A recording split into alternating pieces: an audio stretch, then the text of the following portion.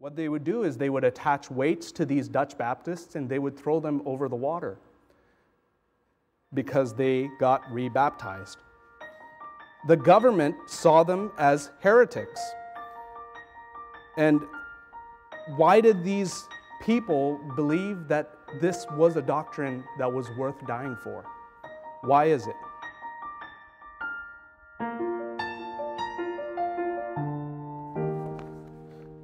Today, we're going to learn or study a little bit about baptism and what's the deal behind it. All right? And I felt like this was an appropriate follow-up to what Pastor Silver preached on Sunday evening and concerning John the Baptist. But in Matthew chapter 3, verse 13 to 17, I'll read it and you could just follow along there. Then cometh Jesus from Galilee to Jordan unto John to be baptized of him. But John forbade him, saying, I have need to be baptized of thee, and comest thou to me? And Jesus answering said unto him, Suffer it to be so now, for thus it becometh us to fulfill all righteousness. Then he suffered him. And Jesus, when he was baptized, went up straightway out of the water, and lo, the heavens were opened unto him, and he saw the Spirit of God descending like a dove and lighting upon him. And lo, a voice from heaven saying, This is my beloved Son, in whom I am well pleased. Now, in this passage of Scripture, it's perhaps one of the richest in its doctrinal content. It has a lot of teaching inside of it. It's very rich. In itself, we can find baptism and its proper mode. How is it supposed to be given? It's supposed to be given by immersion. The authority and the administrator must be given by God. Another thing is the baptism is an identification. How does it play a role? And then it also shows us the deity of Christ. It shows us the Trinity. And it shows us that baptism is an act of obedience. All right, now these were just 6 things that I just pointed out. There's a lot more just in these passages alone that you can pull out of. But there are many questions that the world has asked about baptism and even the term Baptist. It's why name a denomination after an ordinance? You know? And does how I get baptized matter? Questions like why were men and women back in history giving their lives just for an ordinance? Or some would say, why do they give their lives to a sacrament? What is an ordinance, or is it a sacrament? Does where I get baptized matter? Does it matter if it's at a camp or if it's at a church? See, I want to just point out Martin Luther and John Calvin back in the 1600s. These were the leaders of the Protestant movement. In fact, they're called Protestants because they protested against the established church, which is the Catholic Church, right? But Martin Luther and John Calvin themselves, they have written record where they made fun of Baptists. Baptists existed before the Protestant movement. That's what I'm trying to say. And not only that, after Martin Luther's religion, or his belief system, Lutheranism, and John Calvin's belief system, Calvinism, took over cities, those cities would persecute Baptists that were within those cities. So it's like they were doing the exact same thing as Catholics. So what did the Christians do? Something else, during the medieval period, just before Protestant Reformation took place, drowning was the punishment that was given for people who got baptized. Why? Why punish somebody who believes that they need to get baptized all over again? Like, for an example, Dutch Anabaptists were condemned to death by the Catholic government. What they would do is they would attach weights to these Dutch Baptists and they would throw them over the water because they got rebaptized. The government saw them as heretics. And why did these people believe that this was a doctrine that was worth dying for? Why is it? So, I want to ask just these different questions we have, and we're going to try and answer them piece by piece. But surely, I want to point out also, God had His reasons to why we hold to this doctrine specifically so dearly. And I'm going to give you some of those reasons, but first we'll pray. Dear Heavenly Father, I thank you, Lord, that you've given us today, and I thank you for everyone that is here, Lord. And I just pray, Father, that you would empower me with your Holy Spirit, calm my nerves, Lord, and I pray that even though this may not be as much preaching as it is teaching, but I pray, Father, that our hearts would be stirred by this message and help us to understand doctrinal truth. Why baptism? Why Baptists? I pray, Father, that everyone here would be stirred, and also, Lord, that we would just hold on to your word as hard as we can as the days are drawing nearer to the end. I pray, Father, that you would glorify yourself in our midst today. I pray all this in Jesus' name. Amen. So, first, I want to point out the authority of John the Baptist, all right? Pastor Silver did a great job on Sunday evening talking about John the Baptist's life. And for sure, his ministry didn't last that long. It was about a year. John the Baptist was given authority, and we're often told to never compare ourselves with other Christians. And because we're human beings, we tend to compare ourselves with other human beings, but the only person we ought to be comparing ourselves truly is who? Jesus Christ. We're Christians, right? We are little Christs. So the person who we should be comparing our life to and copying is Christ. In our story, Jesus is the candidate, and the authority was John the Baptist. Now, I'd like to point out from where Jesus was, which was Galilee, in our story, he traveled 50 kilometers to come and see John the Baptist. Now, if you know Galilee, there is a sea at Galilee. Right? Why didn't he get baptized there? Jesus had to come to John the Baptist because John was the one given the authority to baptize. Now, as I pointed out, Pastor Silver had talked about John the Baptist, and he had pointed out also that John the Baptist was the man called the forerunner, the one who came before Christ. He foreran, right? So John preached about something called repentance. Anyone who believed that message they got baptized, and this showed John's authority. It didn't show that John was able to manipulate these people. It was showing that the message that John had was from God. That's what it was showing. And these people that were getting baptized, they were submitting themselves to the message of John, which is in turn given from God. So in Acts 13, 24 to 25, what we see is when John had first preached before his coming the baptism of repentance to all the people of Israel, and as John fulfilled his course, he said, "Whom think ye that I am? I am not he, but behold, there cometh one after me, whose shoes of his feet I am not worthy to loose." So you can see there, he's that forerunner. So what was this message? What was John preaching in the first place? John, as the forerunner, was given authority from God to be baptizing people as they repented.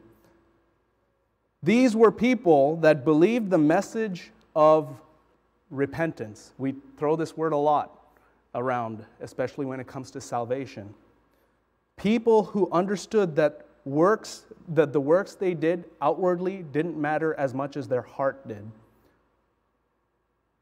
They were getting ready for a Messiah who was about to come and establish an earthly kingdom, right? You remember that the Jews were always looking for that Messiah who will have an earthly kingdom. Therefore, they repented of their sin, and they were turning away. They were getting right with God. Now, if you're in your Bible, turn to Mark chapter 1. Put maybe your prayer list there in this page so that you don't lose it, but go to Mark chapter 1.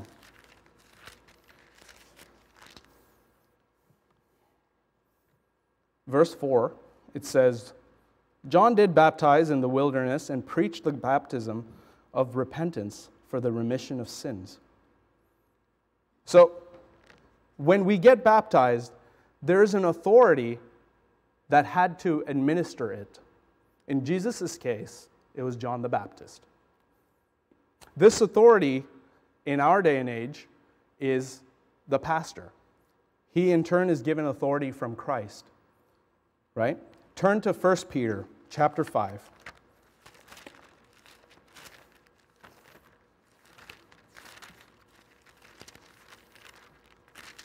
1 Peter chapter 5, verse 2 to 4. This is a charge given to pastors. Feed the flock of God, which is among you, taking the oversight thereof, not by constraint, but willingly, not for filthy lucre, but of a ready mind, neither as being lords over God's heritage, but being ensamples to the flock. And when the chief shepherd shall appear, he shall receive a crown of glory that fadeth not away. You see, the pastor, which is the shepherd, he receives the charge from Christ, who is the chief shepherd. He's the one giving the authority to the pastor to baptize, right? So, we talked about the authority. In this case, Jesus Christ was humbling himself to his second cousin. Second cousin because Elizabeth was the cousin of Mary, and John was the son of Elizabeth. Okay? So, second cousin. Jesus was humbling himself. Same with any person who wants to get baptized in our church, they have to humble themselves, right? So it's putting themselves underneath a leadership, underneath an authority. Now, next thing, the candidate's identification. I think this one is the biggest one. Christ identified with John the Baptist's message. Okay, let's turn to 2 Corinthians.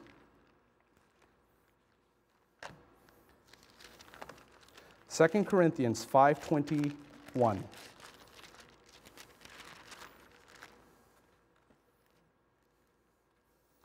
Today is going to be a very condensed doctrine survey, all right? 2 Corinthians chapter 5, verse 21, it says, "For he hath made him to be sin for us, who knew no sin, that we might be made the righteousness of God in him." In order for our sin to get paid for, Christ identified with the sin. He became sin for us so that he could fulfill all righteousness, so he could give his righteousness to us and take our sin. Christ identified with it. Now, something else he identified with, and turn back to Matthew chapter number 3. You'll notice something else that we can identify, okay, is the Holy Spirit identified with Christ when he descended like a dove. The Father identified with Christ when he said, "This is my beloved Son, in whom I'm well pleased," in verse 17. Christ identified with us as he was foretelling what will happen one day, the death, burial, and resurrection. And then these three here, the Christ, the Holy Spirit, and the Father, all three were present at the same time. So 3 persons at the same time. So you have another proof of the Trinity there. Okay? So this is one of the biggest reasons we preach that salvation does not require baptism.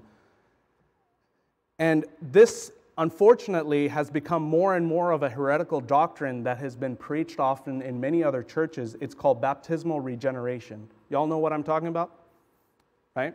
It's where they preach that in order to be saved, you must be first baptized. And it has become more and more leading astray a lot of people.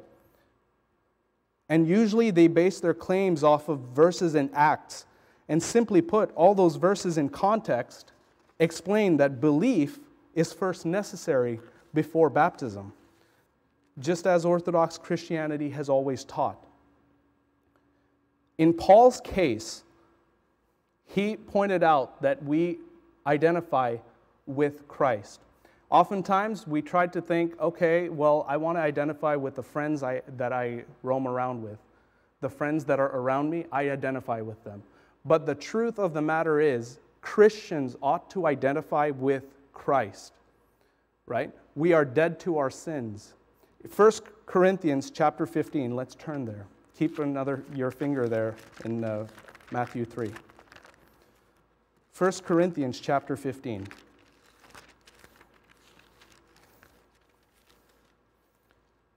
Chapter 15, verse 3 and 4. It says, "For I delivered unto you, first of all, that which I also received, how that Christ died for our sins according to the Scriptures, and that he was buried, and he rose again the third day, according to the Scriptures." What do we call this? Sorry? I think I hear you. The gospel. I know how Pastor White feels now. Yeah, I think I hear you. It's the gospel. Yes, this is the gospel, the good news. And Paul identified with this. Something else, our identity is in Christ, and this is extremely important to learn, because our identity is no more with the world. Something else we see, and this is also talked about by Paul again, in Galatians chapter 2, verse 19. Go there, please. Chapter 2 of Galatians, verse 19 and 20. 19 to 21, excuse me. And many of you may know it by heart, but chapter 2, verse 19 to 21, it says, "For I through the law am dead to the law, that I might live unto God. I am crucified with Christ, nevertheless I live, yet not I, but Christ liveth in me, and the life which I now live in the flesh, I live by the faith of the Son of God, who loved me and gave himself for me. I do not frustrate the grace of God, for if righteousness come by the law, then Christ is dead in vain." So you could see here, Paul is trying to teach the Galatians, once you have gotten saved, what you're actually doing is you're identifying with what Christ had done on the cross. In turn, baptism is that picture.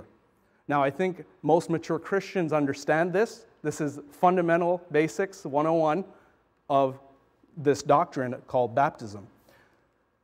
And it's an important thing to learn. This is also why we know that Christians that have been saved now have the power to resist sin, because we have died to sin.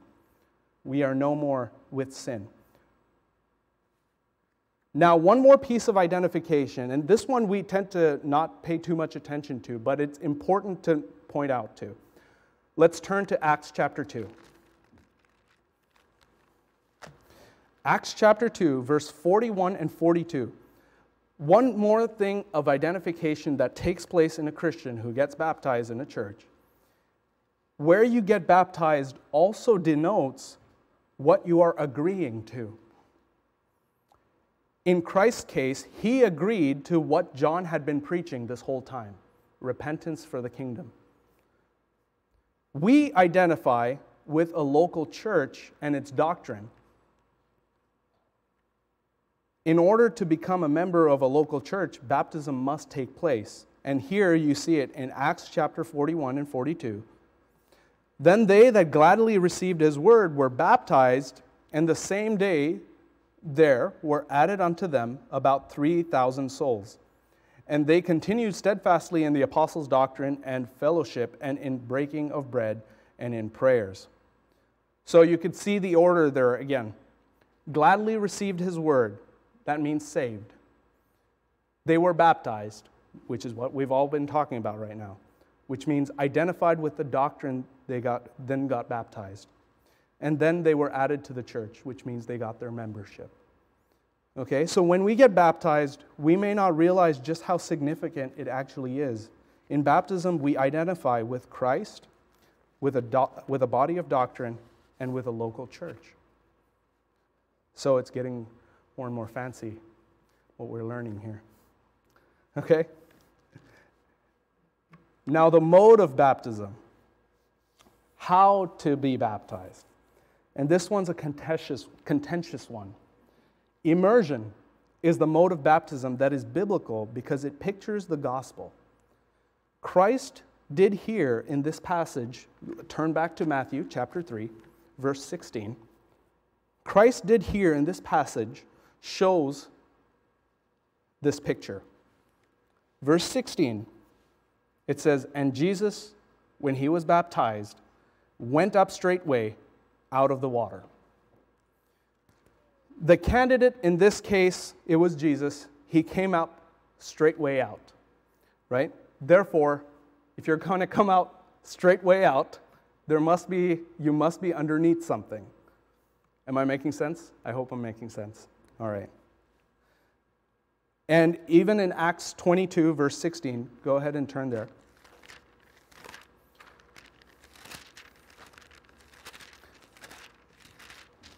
Lots of Bible flipping today. Acts 22, verse 16, it says, "And now, why tarriest thou? Arise and be baptized, and wash away thy sins, calling on the name of the Lord." So you can see there, it was Ananias talking to Paul, and this was Paul recounting the story of how he got saved. And you can see that Ananias was sure to tell him, "Arise." Oftentimes, in today's churches, they have even compromised on the doctrine of baptism. When it comes to baptism, they bring the water to the candidate as opposed to the candidate to the water. The fact that Ananias said, "Arise," means that Paul had to get up and leave where he was to go to a body of water to get baptized. Okay? So, you can see here, it's not aspersion. Aspersion is the fancy word for sprinkling. And then it's not affusion, which is the fancy word for pouring, right? That's how a lot of churches think baptism happens. Those kinds of baptisms do not count as proper administrations of baptism. So baptism here, it still really pictures the death, burial, and resurrection of Christ. We don't consider sprinkling of dirt over a body a burial, right? That's not a burial. You got to put a ton of dirt over the body, and you have to completely cover it up. If there's a little bit of the body showing, it's not buried, as much as people like to say so. Okay? Some have argued that baptism is also a word that was created by Baptists over the years. This is a huge contention when it comes to Bible translations.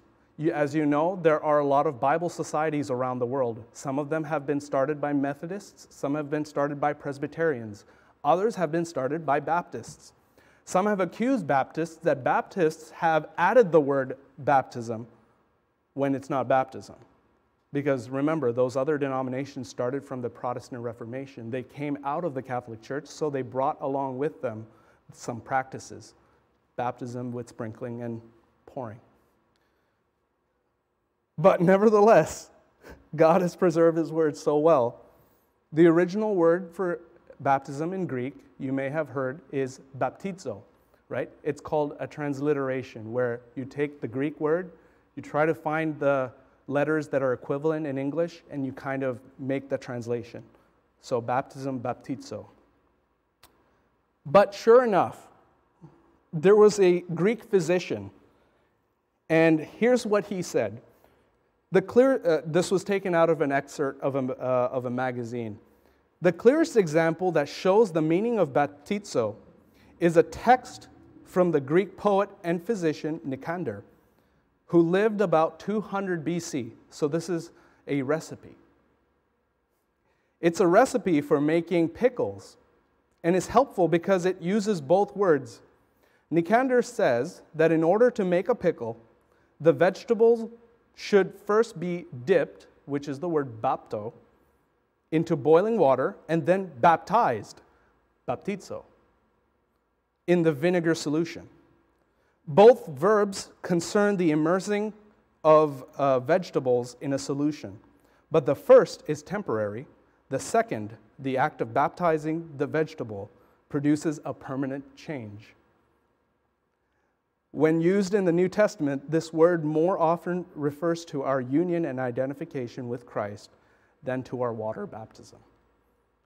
So you could see here, baptism was used in a 2,200-year-old recipe. All right? So it's not a word we created. It's already existed for a long time. You can see, like pickles, we publicly show our identification through the immersion process. Okay? Last one, promise. Obedience. Obedience. And this is perhaps even more contentious. Baptism has never been a means of salvation or a means of producing grace. Baptism has never been called a sacrament.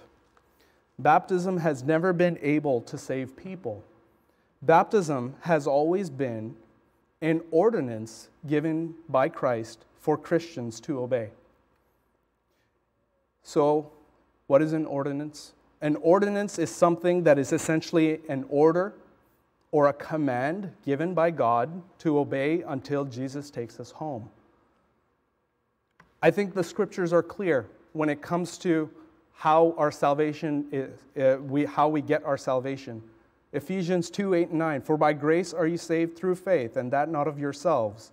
It is the gift of God, not of works, lest any man should boast." Romans 3:28, "Therefore we conclude that a man is justified by faith without the deeds of the law."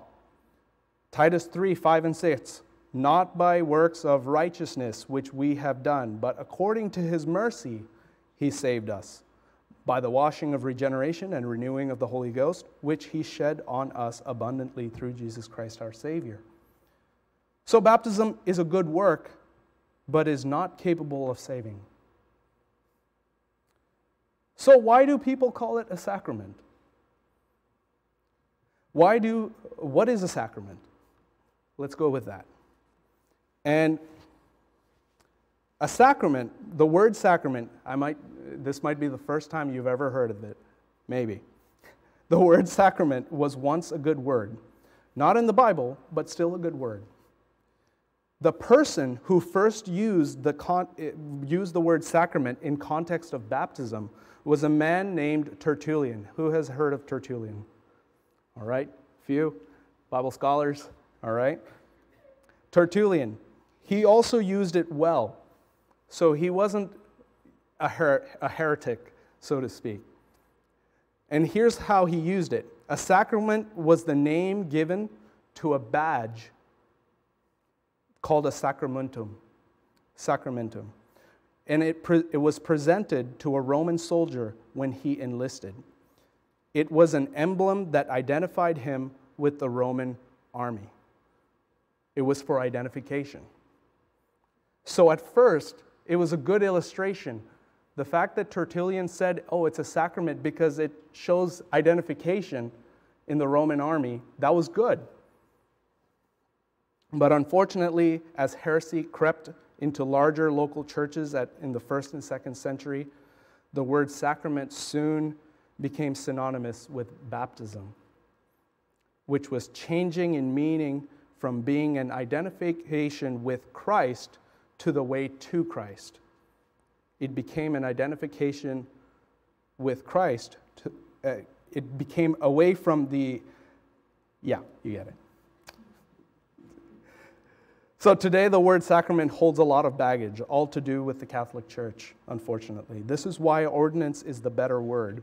God demands that salvation be done by faith, and the Christian life is a life of works to be done by faith.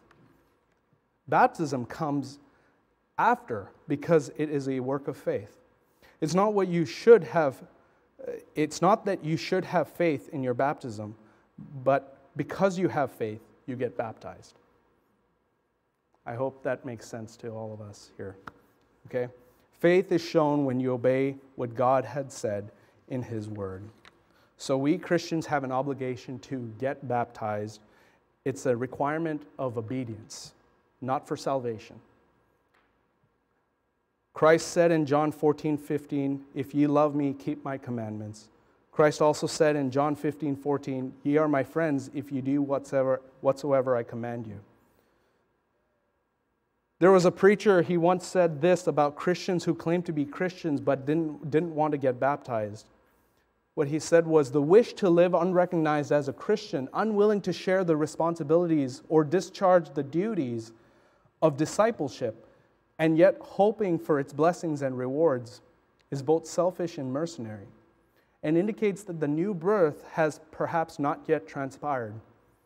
So obedience is expected from us. All right, conclusion.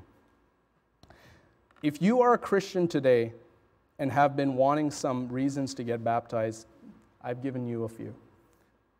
If a Christian here has not yet been baptized, you're really missing out on some blessings. There are blessings for obedience given by God that are not being claimed because of a simple waiting or disobedience. So don't wait. Remember, we obey by faith. According to Hebrews 11:6, we know that without faith it is impossible to please God. Remember the words of the Ethiopian eunuch who asked, "What doth hinder me to be baptized?" So do you see why men and women would have given their lives for the sake of a doctrine? Imagine hundreds of millions of people that had placed their faith in going underwater or sprinkling or pouring, and had one day presumed that their eternity was settled when they woke up in hell. Can you see why people gave their lives for this? Baptism is so important that Christ specifically even included it in what we call the Great Commission. Matthew 28:19, "Go ye therefore and teach all nations, baptizing them in the name of the Father and the Son and the Holy Ghost." Mark 16:15 and 16 also says, "And he said unto them, Go ye into all the world, preach the gospel to every creature. He that believeth and is baptized shall be saved, but he that believeth not shall be damned." So the commission is not fulfilled unless we also teach them and baptize them. We don't have hindrances like the first centuries do. The first century Christians did. We have a lot of freedom. So if you are a Christian that is considering why they should get baptized, here are some reasons. And if there are Christians who want reasons to get involved in reaching out for evangelizing, reaching out in soul winning, and reaching out to more people, here are some more reasons. Thank you for watching the message today. We invite you to join us again every Sunday and Wednesday for more inspiring messages from God's Word.